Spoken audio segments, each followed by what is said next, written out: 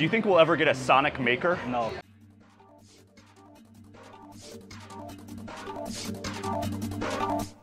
I think a Sonic the Hedgehog level creator is something that's been requested an awful lot.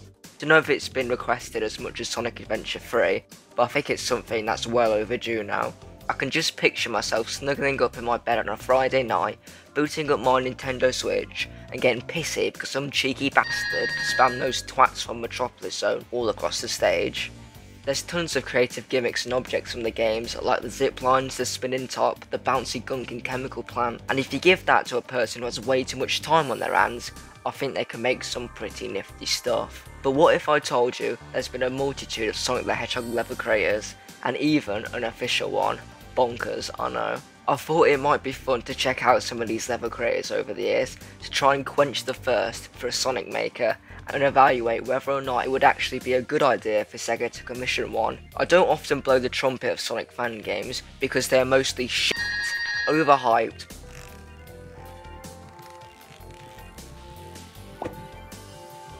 or just not my cup of tea, and I wouldn't want to risk being sucked into the Sonic fan mindset of Sega, hire this man, but regrettably I'm gonna have to for the sake of detailing all the cool features there are in these.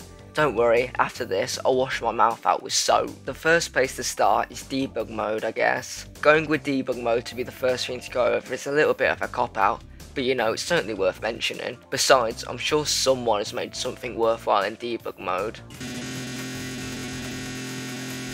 Never mind. Before we take a look at some proper level creators, I just wanted to bring up these, some honourable mentions if you will. SonED, SonLevel, Ezreal Sonic Editor, Sleep and Chaos are all level editors that allow you to modify classic Sonic stages, but while useful in their own right, you're unable to fully create a stage from scratch, so they aren't much use to us here. Another one of these that falls into a similar category is Sonic Window Zone, where you can muck around with Sonic on your desktop. There is a way to place rings in that, but I don't know how. It's pretty fun for a little bit, but then you move on with your life. Let's move on to the first real and well documented Sonic level creator. Hey guys, it's me, Sonic the Hedgehog, from my new app on the App Store. Sonic DIY. It's a free download, so I hope you check it out, and I hope... Jokes aside, this is Sonic DIY, which released in 2004, made by a lad named Christopher Lowe for a Game of the Week competition on an old site called The Daily Click. And despite its age, it's really not that bad, and in a lot of ways was ahead of its time. This was made as sort of a successor to his previous game, Sonic Origin. What the f***? I don't know, it looks kind of suspect. Unfortunately, it seems Chris scrapped the game, citing the fact that no one was using the level editor. Bless him. If only he knew how much of a demand there would be for something like this now. For years this was lost in obscurity as the download link on Chris's page no longer worked and no one knew where else to find it. Fortunately, a bloke named B-Man from the Sonic Stadium publicised the game half of Sonic DIY in 2019, but as the level editor came in a separate executable file, the level editor was still lost. It was only until 2020 when another guy called Renzo Veglia was able to find the download link containing the full game on Clicktopia. The game boasts many features that were pretty impressive for its time, including the ability to add any audio file to feature as stage music via the settings.ini file, and while yes, it is sinful to remove the default painfully compressed Palm Tree Panic MP3, I'd much rather listen to the smooth and buttery voice of conservative icon Matt Walsh. Today on the Matt Walsh Show, Disney ramps up its efforts to trans our children with a new children's show featuring an appearance by a menstruating man. Not only could you add any audio file to play in the background, but there was also a fucking 2-player online mode. I have no idea how it works, and it might be complete shit, but I'm flabbergasted that someone was able to do that in a 2004 fan game. Onto the editor itself, and even by today's standards, it's still quite intuitive. Everything you want is here: springs, rings, monitors, and a wide variety of badniks. The grid snap is small enough so you can make tiny delicate placements, but it's not non-existent, so making those placements feels like a hassle. The editor isn't chunk based, like in the editors I'll show you later. You can just get whatever object you want and place it anywhere, which is the method I much prefer as it restricts you way less. The sheer amount of customization for 2004 is insane. Emerald Hill, Marble Garden and Mushroom Hill have all been incorporated here, allowing you to mix and match tiles and obstacles from all 3 zones together. There was no inbuilt way to share these levels, you had to get a friend to send it to you, then unzip the folder, you know. And the gameplay itself leaves a little bit to be desired as the physics can be a bit wonky, but you know, it's 2004, I don't give a shit.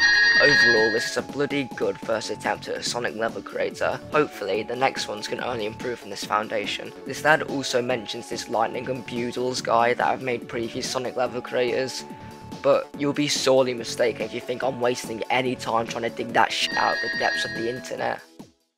In 2009, the Play Sega website released Sonic Level Creator, making this the first and only official Sonic level creator. It was developed by Mediatonic, who were the same lads who made Fall Guys, weirdly enough. Anyone could play the levels, but if you wanted to use the level creator, you had to be a Play Sega VIP member. Looking at the editor, it appears to be quite well organised and allowed you to test your levels on the fly, copy and paste tiles, and it incorporates an undo button, meaning it would probably be more of a smoother experience making a stage in here rather than in Sonic DIY. The editor only had one level theme, but I don't really care because I really like the aesthetic of it. I'd love to see this in an official game somehow. However, the game was buggy and the physics were complete shit.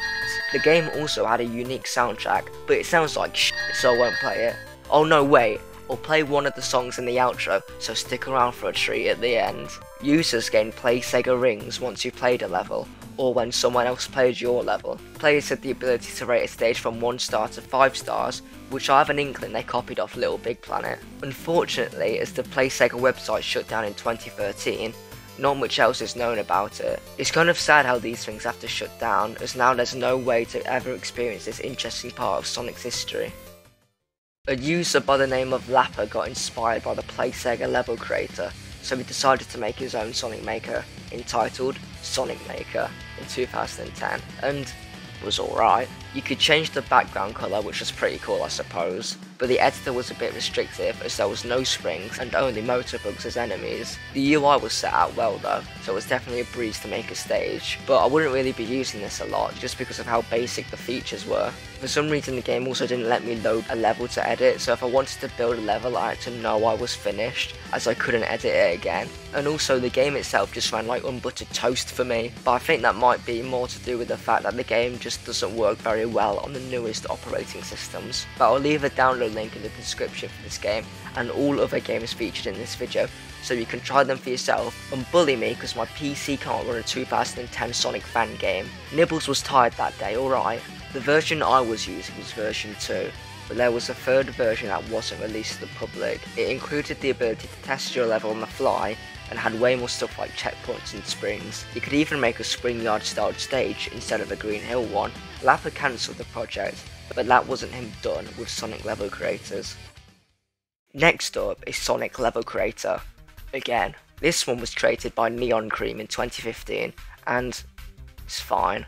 Interestingly, this random fan game includes Splats, the scrapped Sonic 1 badnik before he re-emerged in Sonic Mania.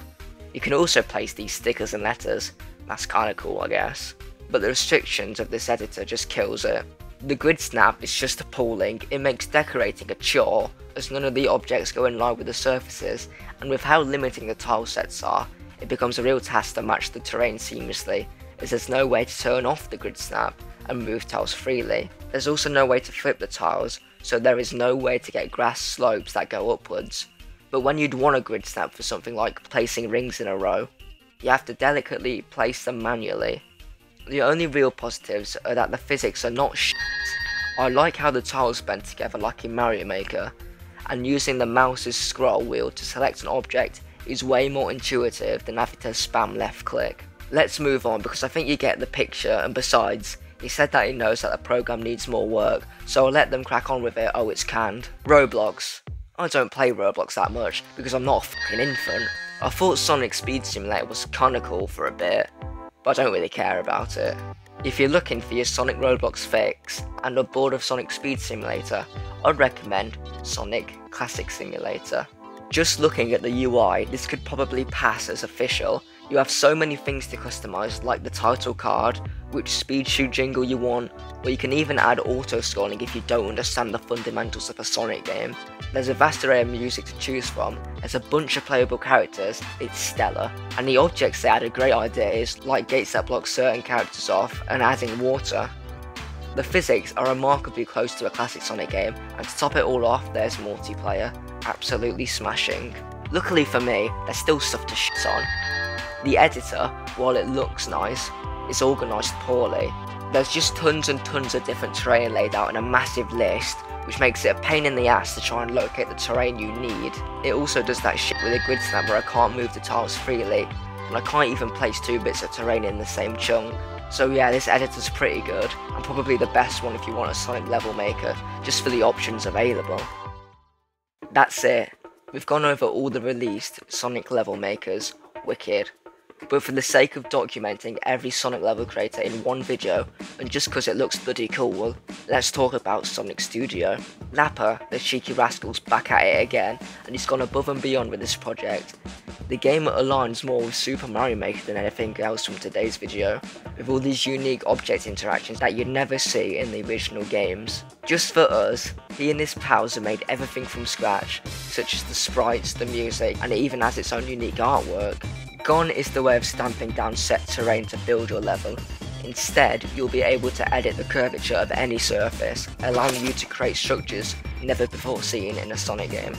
He's done this by abandoning the use of pixels to instead adopt the use of polygons, as it allows for players to express their ideas far more. The game's not got a release date yet, but fuck it, it already looks like the best Sonic fan game. I'm eagerly anticipating for its release, and I can't wait to talk about it more. Of course people want to see a Sonic maker, but I think Sonic Team, or whoever else is making one, would have a massive job on their hands. When you make a level in Mario Maker, or at least a traditional Mario level, you go, job's a good un. But with Sonic, it's more than that. With Sonic, the terrain has to be acclimatized to Sonic's movement, with slopes in the works, whereas with Mario, a straight line is all you really need to take advantage of Mario in 2D. Imagine how boring a Sonic stage would be if it was just a straight line. No, not just you, bring in your f***ing friends. Or think about just how expansive a Sonic stage has to be.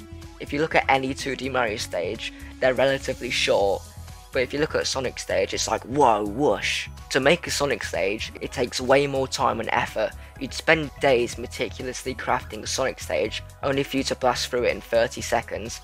And yeah, of course, a lot of official stages are just 30 seconds.